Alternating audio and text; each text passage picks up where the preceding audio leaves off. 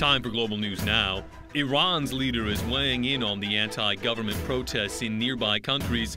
Supreme Leader Ayatollah Khamenei praised the uprisings during his sermon at Friday prayers at Tehran University.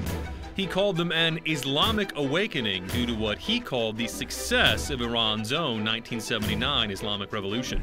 The people of Sri Lanka have cause to celebrate. Today marks the 63rd anniversary of its independence from the Portuguese, the Dutch, and the British. People celebrated with a grand military parade. Australia is in cleanup mode after one of the biggest cyclones ever hit the region. Cyclone Yasi tore across northern Queensland early yesterday with winds of up to 170 miles per hour. One person was killed. If you've ever wanted to visit Croatia, now you'll have an easier time. Secretary of State Hillary Clinton has signed an open skies agreement with the country's foreign minister. Clinton says the new agreement will allow for open travel between the U.S. and Croatia. She says it will also help increase tourism to that country and create new investment opportunities. That's your Global News Now.